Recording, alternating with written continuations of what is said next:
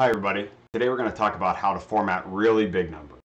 And when I say really big numbers, I mean times 10 to the 308th big numbers. You find these numbers sometimes in idle games or clicker games or I don't know, even combat games where you just want to have really big juicy numbers. And obviously formatting those numbers can be a challenge. So today I'm going to show you a simple way to use an order of magnitude approach to format those numbers and display them in your game. I'm going to be doing it in Construct 3, which is the video game engine that I use most often, but I'm sure you'll be able to take this concept and apply it to other game engines as well. So with that said, let's jump over into the browser. Okay, so first I made a little demo game here that I'm going to post along with the source code with the art removed in the links below the video. But I want to demonstrate what I'm talking about here. So when we are used to seeing numbers, we might be used to just seeing, 547, right? That's a small number. A very big number might be something to the 239. OCSPG. You know what? I'm not even sure what that stands for. Let's jump over to name. That's what that stands for. So I've taken the time to translate the names and also the abbreviations for all of the orders of magnitudes up to the power of 308. And the reason 308 is chosen is for it being the max possible number that you can have, at least in JavaScript. So let's show you a couple things before we continue. First of all, why do we care about the order of magnitude of 308? This Medium article, I'll post this as well. They talk about it a little bit more detail. I'm not going to pretend to fully comprehend all this. IEEE 754 standard. But ultimately, the max value that you can have in JavaScript is this big long number here to the 308th.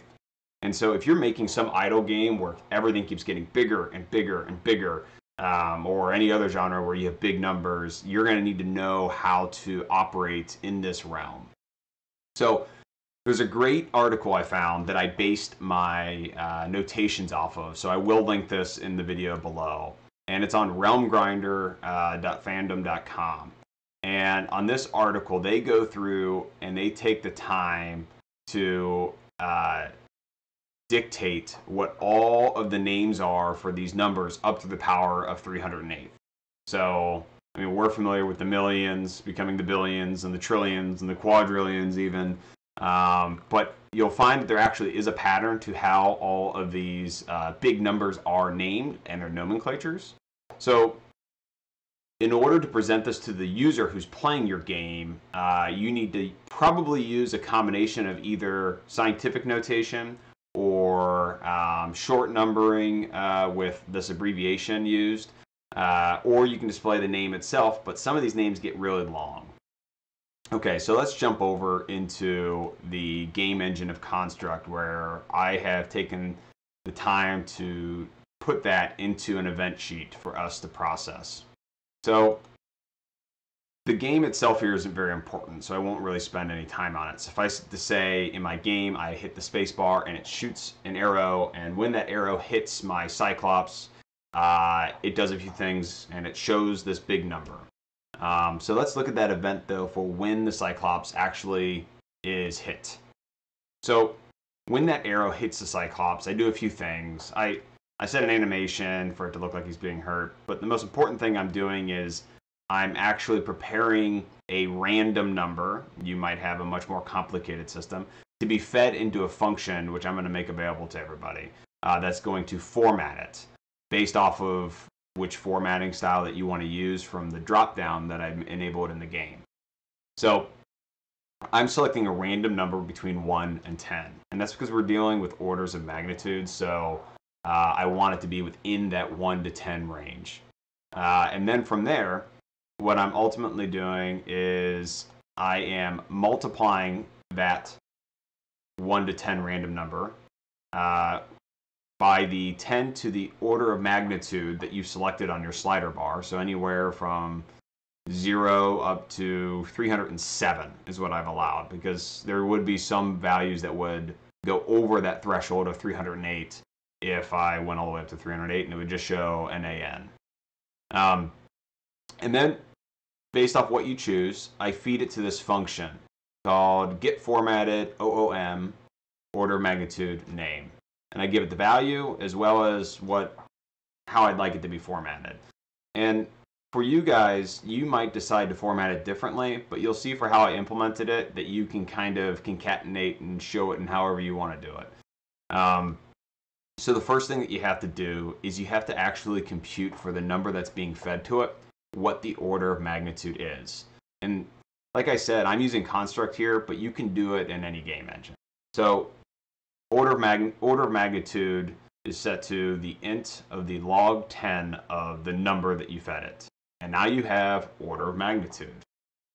Now, this next part is a little brute force, and it was a little painful to do, which is why I do want to share this so that somebody else can do it. There might be a more clever way to handle these scenarios, but I decided just to do the brute force and go down through each of the order of magnitude groups and assign the name, the abbreviation, and the notation.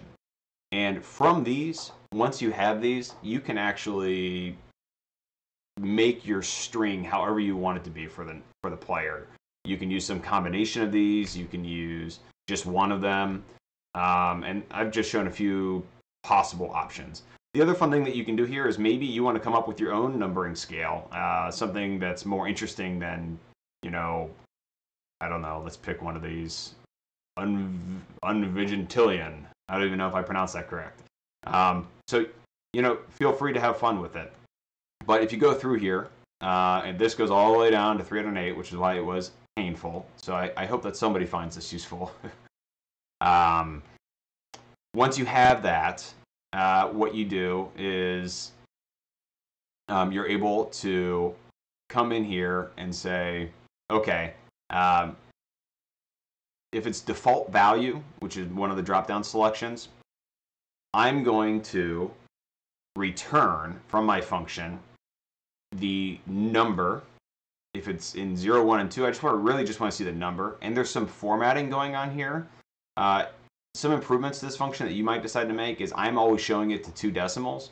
You might not want to have any decimals, and in which case this formatting gets a lot simpler. You don't need this times 100 divided by 100 nonsense. If you wanted 3 decimals, you would multiply it by 1,000, divide by 1,000, and so on.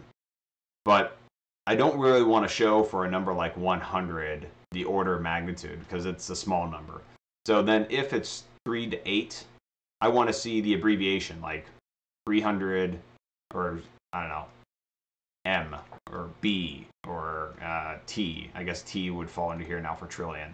And then if it's over 9, I want to see the abbreviation and I want to see the notation. So I want to know, because I may not know unvigintillion or whatever the number is times 10 to the 172. I might need a number next to it for context.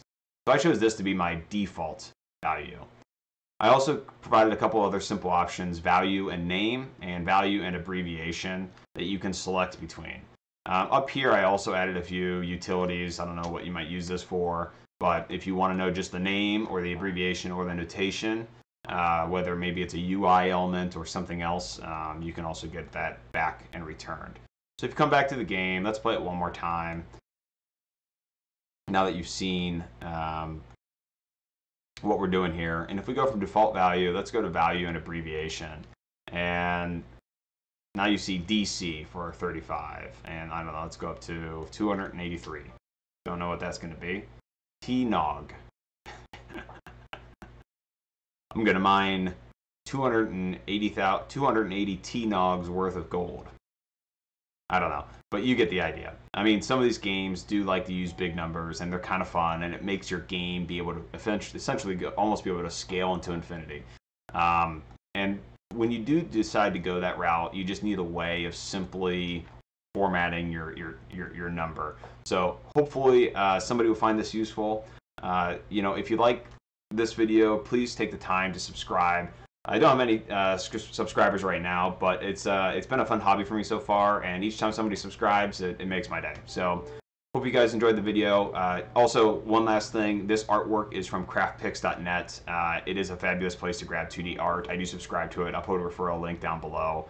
Feel free to check it out. And also, all of this will be available on itch, which I'll link as well, without the art, since I can't distribute that. All right, everybody, have a nice day.